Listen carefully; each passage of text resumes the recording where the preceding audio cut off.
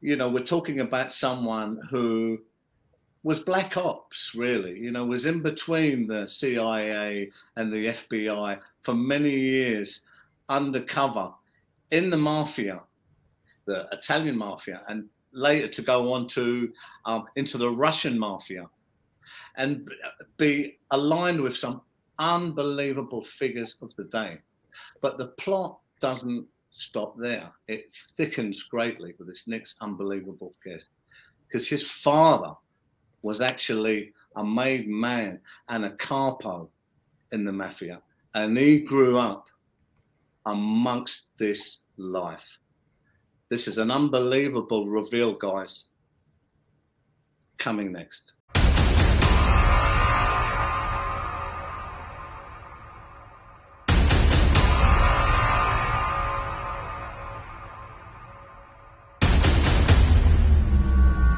Here's the thing. Let me come in and, you know, here's the thing there. That's fascinating, by the way. You know, the intrigue of it all, and this stuff goes on every day of the week, every week of the year, every month, every year, right? And it's very underground, even more underground and more Candlestein than the mafia, right? Yes. A lot of these things are intertwined, and the arms dealing and wars and all this stuff. But here's a question. So if you're contracting for the CIA, you're contracting for the FBI, so, you know, are they running you towards Putin? I mean, these guys are really clever, especially Putin. You know, they know who they're dealing with, right? Yeah, but so here's what they would do. It starts working between these forces, Rob. Yeah. The thing is, what I was always told is just keep your ears open. They really didn't want me talking. Both sides. They would say, keep your ears open. But I have a big mouth. I'm one of these people that I'm going to speak. And that was so it was hard. So I was, in fact, one FBI agent called me a rogue. He says, "You're a rogue elephant. You like to deal, you know, on your own." I said, "George, yes, I do, because if I have somebody else out in front of me, you're going to compromise me, and I can't do that. If you want me, then let's do it this way. Otherwise, I can't do it." And eventually, I left the bureau after that. And I was dealing with Russian mafia, which is a dangerous, dangerous thing. Tell us, yeah, we was gonna get there with that. So, but let's go back a little bit to the Putin administration. So, what was the goal there? What was your goal? Like, you know, I'm sure these strategies they developed, but what was your role there? What was you doing? If you could speak about it. Well, there's some stuff I could speak about, some I can't. It wasn't, you know, I never was involved in looking for intelligence or things of that nature. That was never my role. I was interested in going after the Russian mafia and arms smuggling.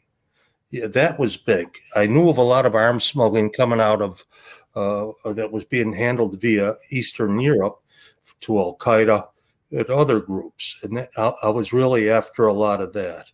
But in order to do that, you have to have friends. You have to have friends on the inside. You just can't, you know, listen and just, you have to have friends on the inside that are willing to talk. I had some Palestinian Liberation Organization officials that were working with me. I had some good PLO people, and they were eventually, you know, put down. I had different people working with me. And so you're learning. You have to have allies. You just don't go into this business and you're all alone, or you put on a disguise. That's a lot of garbage. Anybody puts on does a, you know, what I seen that with one guy that was outside or caught in Moscow. Yeah, that's not how you operate. You don't operate in the shadows. You operate in the sunlight. So you would have lost some people along the way, I'm guessing. Good people who was compromised and it didn't go well for them? No, I never put anybody in jeopardy. No, I'm not talking about you, but you would have, you know, friends of yours. Yeah, someone that what I've been told is some of those PLO people it didn't go well for them in Belarus. That's what I was told. Michael, I'll use his name. I understand that you know, this was as of a couple of years ago that he was put in jail. One of my, you know, I've lost my sources there. I still have a couple. The ambassador was close to be, and you see what happened to him. He's out. Valery Sepkalo. You know, Valery Sepkalo was in Belarus, and now he's on the run. You know, Lukashenko cracked down on everybody. And in Russia, I mean, but Timothy Borodin's still probably involved. He was a friend. Alexander Orlov was close to Putin. He was a friend. He probably, I hope he still is. You know, they were good friends of mine. And you know, we talked honestly. I mean, we really talk from the heart. When you're talking with somebody, you better be what's right. Don't talk about what's wrong to get secrets out of them. You don't want to do that. Yeah. And there's been so much, especially in later years, about that oligarch system, about how a lot of oligarchs have been dethroned, they've moved. Things are changing there, and that structure that was put together there about the Russian resources and so forth. So on the back of that, I want to talk about the Russian mafia. What was your dealings with them, and what happened there? How did you start to infiltrate this area of organized crime? This came through I'll bet you his name is Igor.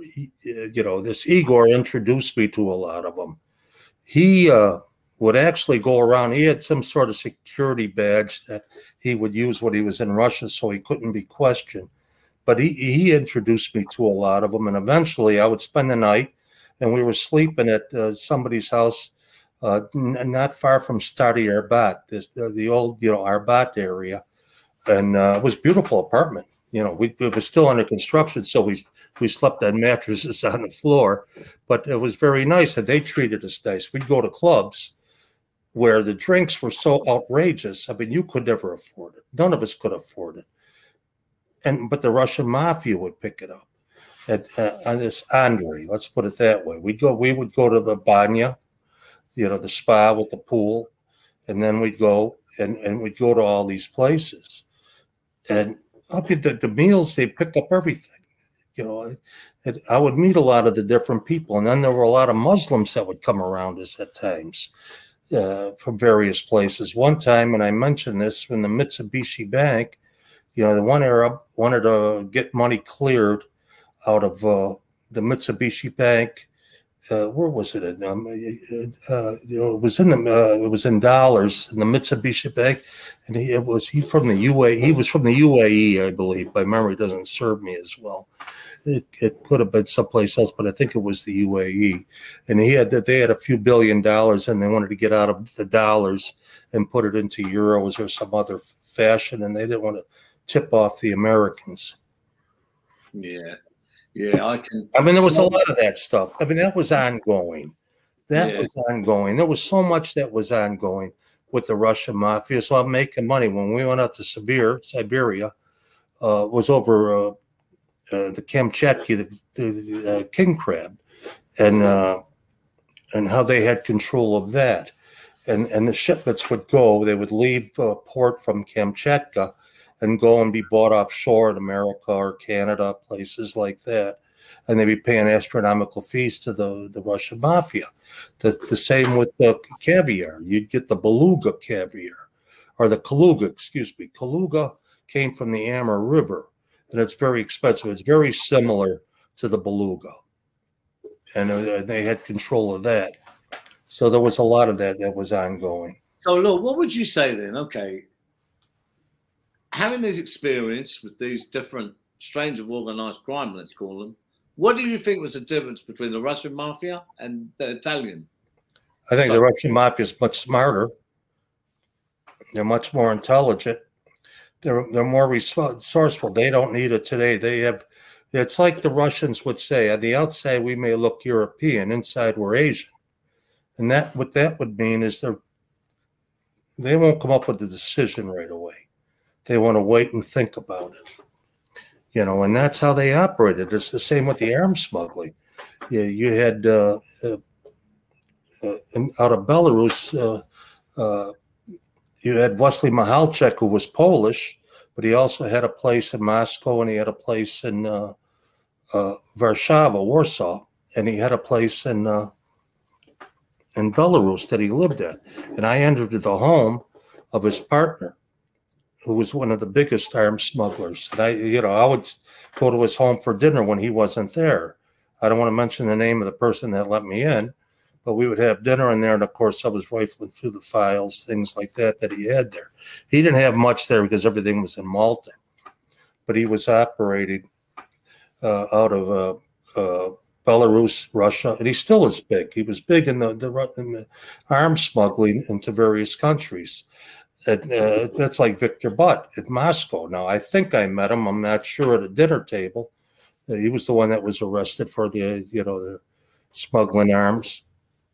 But I don't recall him. I just remember the face. I don't remember talking about that with him, but I met a lot of them. And, they would talk about arms smuggling and they would get it out. They were talking about diamond smuggling, jewelry, things like that.